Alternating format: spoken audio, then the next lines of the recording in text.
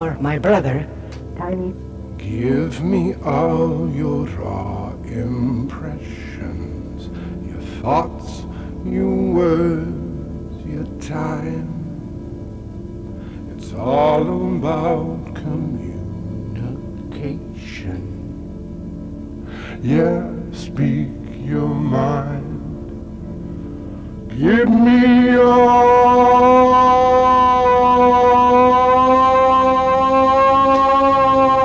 That's right, people. Raw Impressions, number 64. Have you heard the news? Have you heard the good news? Raw Impressions has been nominated for five Pammys. They've been invited to the Pammy Awards in Las Vegas next week, hosted by Mark Maron. Raw Impressions is in the running for 5 different categories. Best music-related podcast, best sound design for podcast. That has a lot to do with me. 4-track man. Best family podcast, which surprises me considering how filthy you two can be. Of course, the best freeform podcast and the best new podcast. You are a new podcast after 1 year nominated for 5 Pammys. That's amazing. 4-track man is back. Oh, I'm so excited. With some big news. For the Pammys. I kind of didn't know about the that. podcast Grammys? Yeah, surprise. I didn't know. I'm psyched. I mean, it goes from like the Golden Globes to the Grammys to the Pammys. The Grammys were last night and the Pammys are next week. It's hard for me. I have a cousin named Pam. So that's what I think of. Pammy. Pam. Pam is a real 80s name for me. I feel like there was a lot of Pams running around in the 80s. I wish someone at our progressive school would name their child Pam. Hey, it's little Pammy. No, that's not gonna. It's not gonna happen anytime soon. Now realistically, you will win none of these. What? You are against some very heavy hitters. But it will be exciting to be at the awards hosted by Mark Maron. Yes, it's going to be great. Too bad you're not going to be around, Lou. Lou is going to be in Australia on tour with Dinosaur Jr. A previous commitment. You could have never known that you would be nominated for a Pammy. But you were, and Adelle and I will be attending the Pammys together. We're going to make the best of it, I'll tell you, Adelle. You and me in Vegas at the Pammys, and Lou 10,000 miles away. Anyway, isn't that exciting? Well, without further ado, I'm going to hand the mics over to the dynamic duo. It's true, Australia is pretty far away. God, what am I going to wear? Ooh, I'm excited. I'm going to go swimming. You'll be swimming. I might not go swimming. I don't know. No? In Australia, some of the beaches have beach mites. What's that? They're like these little mites that live in the sand and crawl up your legs and bite you along your belt line. Ouchie. Yeah. Your belt line? Yeah. I wore some short. I was in Australia years ago. I've been there a couple of times. And yes, you have. I went swimming in my cutoffs with my belt on. Oh. Nice. Really, it was like, I don't know, up near Brisbane. Were those my old denim cutoffs? I don't know. This could have been before you graced my life. Oh, okay. But I went swimming in my cutoffs, and when I got back and took them off, there was a line of bites, like right around where my belt was. So it's as if the mites they climbed my legs, and then got as far as the belt. They couldn't go any further, so they just They set up... held hands and did a dance around your waist? And then they feasted upon me. And I just had like a little itchy ring. Not ring, worm, but I was bitten by mites around my waist. Have you seen the mites? They're tiny. Oh. Which I'm kind of thankful for, because you don't want to see that. Do You don't want to like take off your... Do you just like swat your body when you're hanging out on the beach? I just took a shower. You kind of didn't even notice. I didn't even notice that it happened until I took a shower. Mites. Mite bites. Sand mites. Can the Aussies please weigh in on that? And that's interesting. You're like, so what? Another thing that bites you here? You're lucky it's just a little bite. Well, the things that live in Australia, Mm-hmm. there's bats there. Mm-hmm. Bats. The size of foxes. What? Flying in like just in formation. A bat? Bats. Huge. The size of a fox. Yes. Why did you pick a fox? Because they kind of look like foxes. The bat looks like a fox? Yes. It looks like a flying that actually fox. makes me feel nervous. Ooh. They're kind of cute if you see them up close, but they're huge. Holy shit. Yeah. Excuse me. Wow. Mm-hmm. Okay, so I guess you're not coming with me to the Pammys then, is what you're saying. I'm not. Oh, I'm so sad. I am too. Gosh, we're up for all these awards and everything, and it's so exciting for us to cap off such a, where are we, banner year and a half now with pod living, and you're not even going to be attending with me? This feels wrong. I'd like to point out that I've never heard of the Pammys. Mm-hmm. This trip to Australia was set in motion a long time ago. Yeah. Yeah, I don't know. I'm a little bewildered by the information. Well, I get to see who else was going to be in that hollowed space. Like, is this going to be in a convention center in Vegas? I don't know. I guess I have to attend with 4-Track Man. I mean, it's just, I got to go. I got to represent for Raw Impressions, right? I haven't seen like anything in our inbox, the Raw Impressions podcast at gmail.com. I haven't seen anything about this. But I would imagine if it's real, we'll be getting a notification. You'd be getting soon. a notification in the PDF. Approximately 5 for our five nominations. Yeah, my lucky number. So great. We might sweep it, just like Boy Genius just swept the Grammys. I saw Phoebe Bridgers just trying to juggle like 5 Grammys. So it's our turn next. Phoebe, you're not the only one who's going to be juggling Grammy noms and Grammys. Juggling those Pammys. I'll be having Pammys. It's exciting. Would it be inappropriate for me to say that Pammy sounds like a word for breast?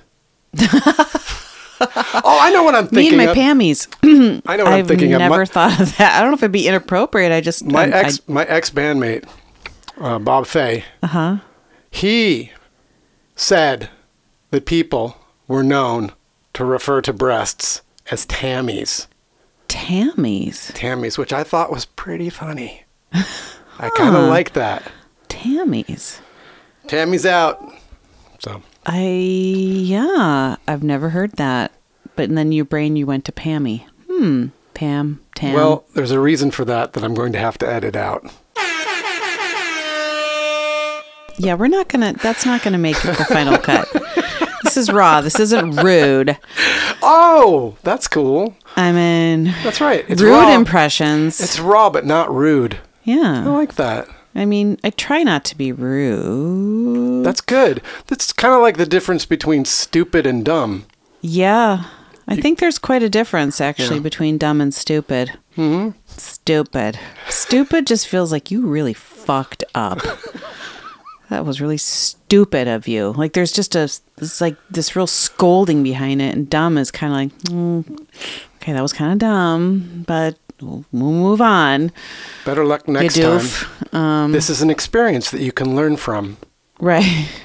Stupid is, you've already learned. And you did it again. Yeah, you've already learned. You went ahead anyway. Perhaps many times, but you went and did it again. That's stupid. You stupid motherfucker. Yeah. It's an aggression behind it. Dumb is kind of like innocent. I'm so relieved. Why? That you know what I follow on Instagram? A lot of like healing. Well, a lot of healing things. And Snoop Dogg, who seems to post a lot. Snoop Dogg shits out the posts. Well, he's not actually. He's just reposting, right? I don't He's think a heavy reposter. I don't think he necessarily. Snoop, are you reposting? Or I bet it's a family member. I bet it's a family member. I don't know. But it's constant posting. Wow. From Snoop. It's so much so that when I first started to follow him, I did consider after the second day, like, this is too much. This is too much. Yeah. And sometimes what he posts are like people getting hurt. And and I was like, I don't want to, because I don't like to see people get hurt. No, I don't either. But then it was just too entertaining. So I still follow him. Anyway, so let me just say this real quick. Okay. Before I've already forgot what I was saying. Yep. Okay, go ahead. Nope, you didn't forget. I was saying that the healing. Yes. The healing posts that I read. The spiritual posts. Yeah. The self-improvement. Yes. The little messages of self-improvement. Because a book isn't enough. We got to just now add. No, I've done the books now. Now I get it like just little constant increments. Feed. Yeah. You know, I don't really call myself stupid anymore. You know what I mean? Mm-hmm. Do you think you used to call yourself stupid? I think I called myself stupid constantly. Oh. I think I was like always, and I think many of you could relate to this. I mean, like an almost constant, like.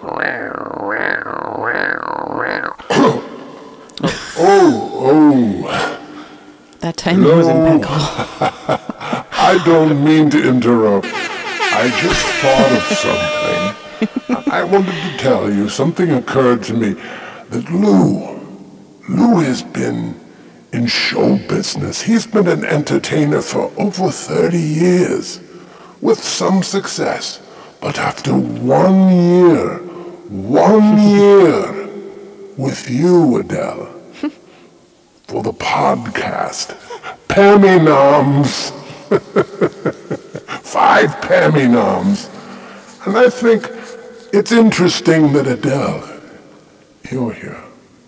Lou's been working hard for over 30 years himself, but when the real talent came, then the accolades are pouring in, and it has it's mostly to do with you, Adelle. I just want you to remember that, because Lou. He'll tend to start talking and just soaking in the praise, but it's really, I've never heard of the Pammys. It's been a long time.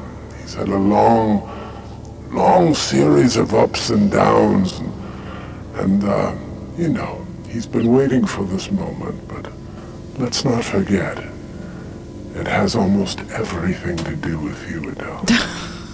Okay, we can discuss this further in Vegas. It will be my pleasure. Okay. To be celebrating you there. He's sounding rather pervy. rather pervy. To be honest, I thought he was gone after the walk through me debacle.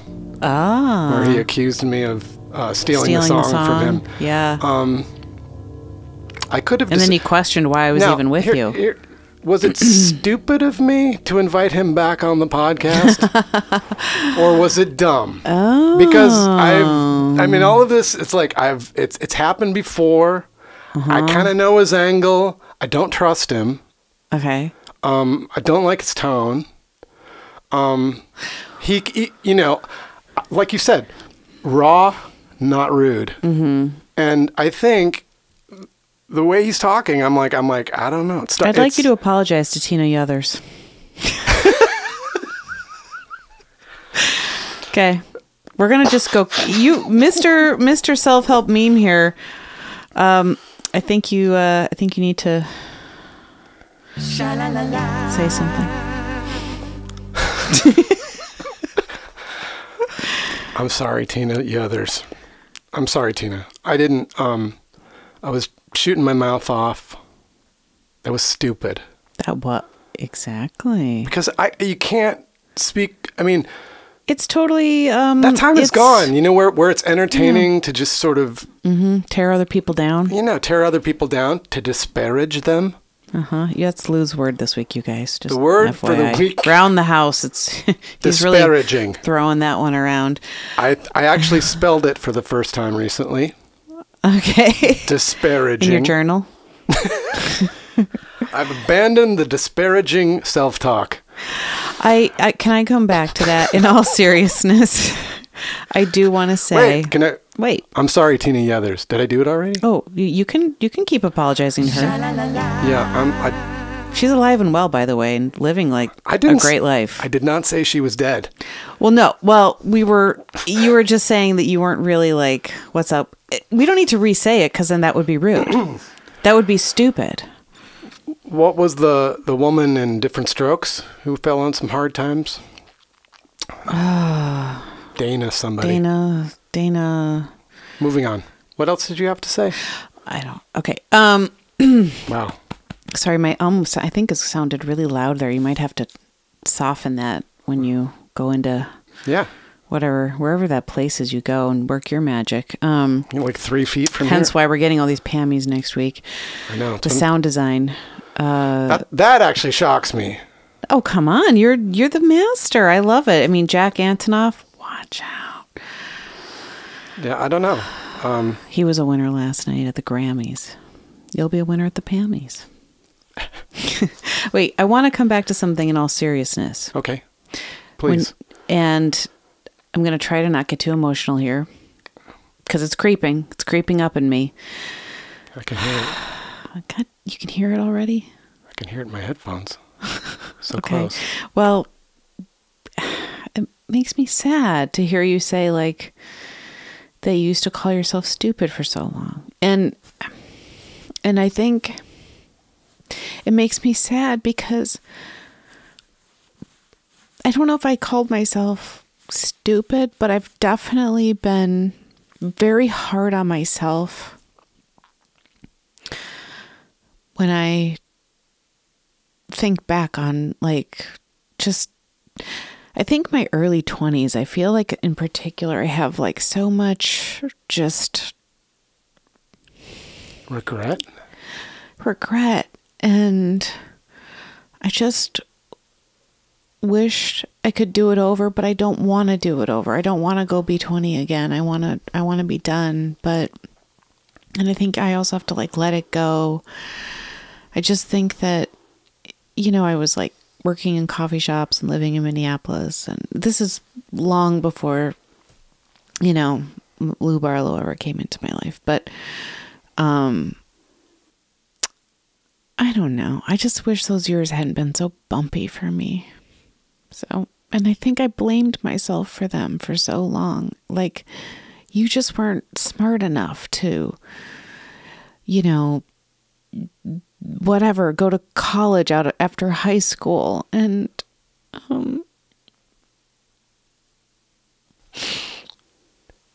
I just think that it's true. There is a time when you have to start looking at that person and stop calling them stupid or something disparaging and say something loving.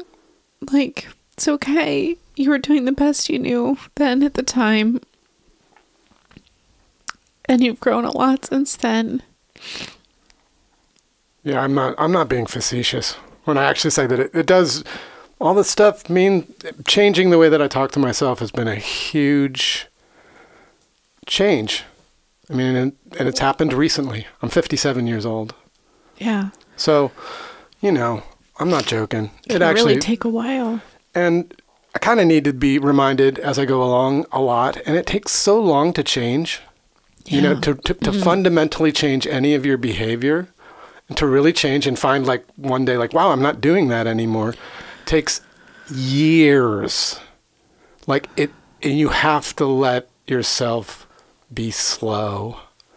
And I used to really admonish myself for being slow. Because I'm kind of like, I consider myself a late bloomer. Me too. Yeah, exactly. I've always felt that I would be a late bloomer. So when opportunities arose when I was young, I wasn't really ready for a lot of it. And I wasn't ready to bloom You know, I mean, I thrive. There is a part of me that thrives and has always thrived.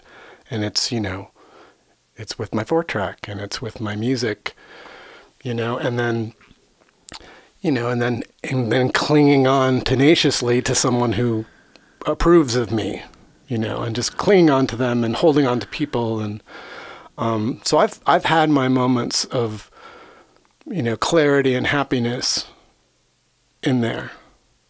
But yeah, to really just make it like a habit to consistently speak positively to myself, you know, or just kind of chill, you know, not just, you know, take away the microscope, you know, just let things be blurry. I really, you know, I enjoy blurry.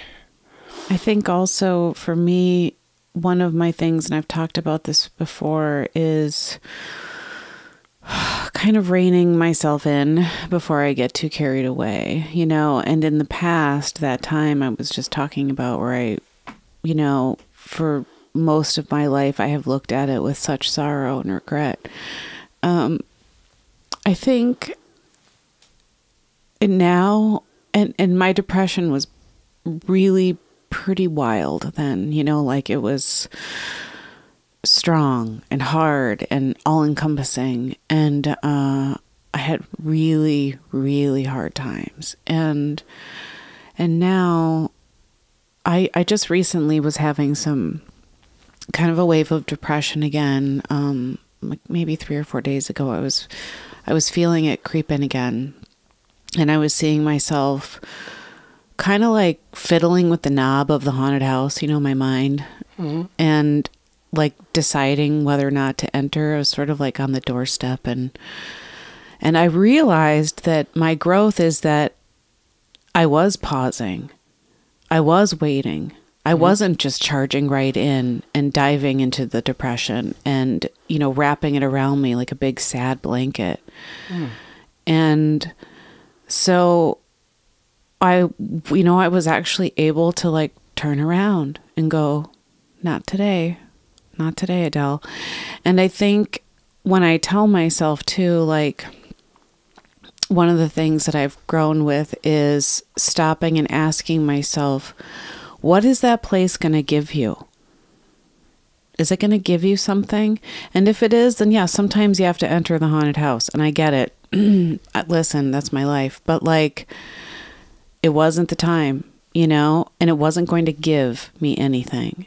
It was only going to take. And so I am grateful for that growth and that clarity. And it's funny because it does happen slow. That being said, it also, I'm aware of it now. Like, I'm more aware of it. And I do feel like the more you practice working on yourself, you do actually kind of get better at it faster. And I don't mean fast and like quick. I just mean that you do kind of feel yourself able maybe to rein it in a little quicker. And I think that that's true also of like our interpersonal kind of relationship, you know, if you and I are having a conflict, I just wanted to say, I think you and I are able to rein it in a lot faster than we used to. Yeah. But when we met, I sort of started advancing pretty quickly. There was a real reward system in place. You know, I started Hey, save it for another show. You two Pammy whores. They just call us Pammy whores. Pammy whores. There's beauty in brevity. And some could say that that's even the secret of the raw impression success. I know that I don't want to hear more than 5 minutes of loose voice. Nobody does. It's been proven. Adele, I could listen to you all day long, and I will. And I have. I guess I'll be coming to you from the Pammys next week. Stay tuned. You'll be seeing a picture of me cradling 5 podcast. A bosom full of Pammys. A bosom full of Pammys. Oh my gosh. Well, to our listeners, thank you for letting me touch all the places today. The happy place and the sad place. Man. Wow. I was not expecting that. Me either. It's been kind of a roller coaster. Yeah. Raw impressions.